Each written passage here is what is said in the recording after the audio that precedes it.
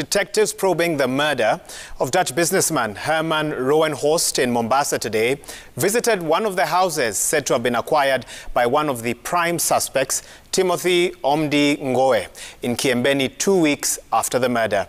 The officers carted away household and other critical items that are important to this particular case. For more than 6 hours, homicide detectives handling the matter were stuck conducting an investigation on the newly constructed 4-room house. The home was reportedly constructed at the cost of over 1.5 million Kenya shillings and furnished with newly acquired household items worth over 500,000 Kenya shillings, all said to have been proceeds of the crime.